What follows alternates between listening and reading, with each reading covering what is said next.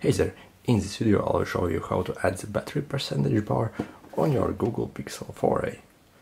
So, the first thing you probably noticed that when installing your new phone, that there's no percentage displayed as to how full or empty your battery is. Only a notification like that, which shows it's like kinda full. So, how can you add that percentage? Adding that is fairly easy. All we need to go is head to settings, click this range, settings, and head to battery.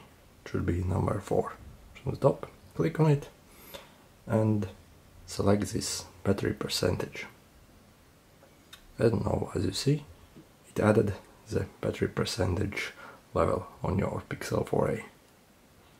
Alright, if you found this video helpful, make sure to hit the like button. Also, if you want to see more videos about the Pixel 4a, make sure to subscribe. They'll be releasing some very soon. Alright, see you!